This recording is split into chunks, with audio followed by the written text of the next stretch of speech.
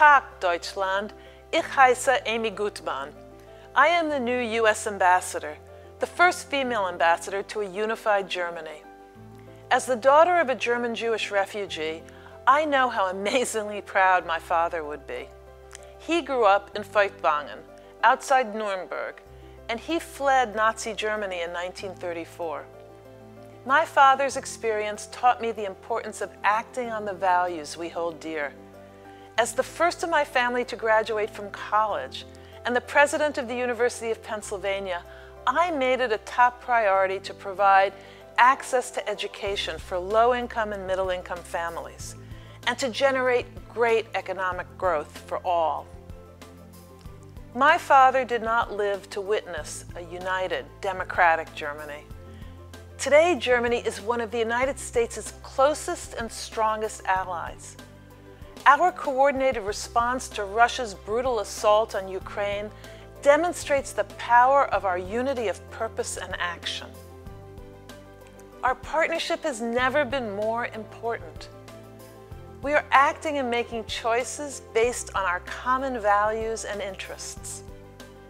Here at the Embassy and our consulates, these shared values are the basis of our work.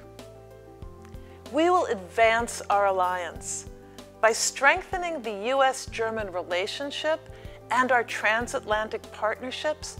We deepen our collective defense and security. We increase free trade and investment, and we combat climate change.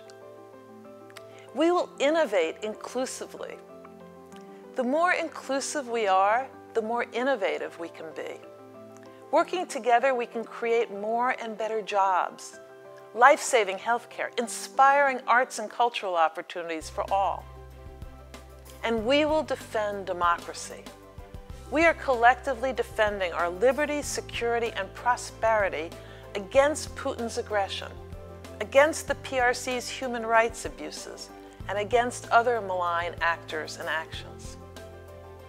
My priority as ambassador is to strengthen the ties between our two countries. As my father taught me, by acting on the democratic values we hold dear, we give life, liberty, and opportunity to generations to come. Young people are the future of Germany and the United States. When their children look back, I hope they will say that we did our part to live up to today's challenges and to make their world more peaceful and prosperous. And as I travel around Germany in the coming months, I look forward to hearing from you about how we can do even more.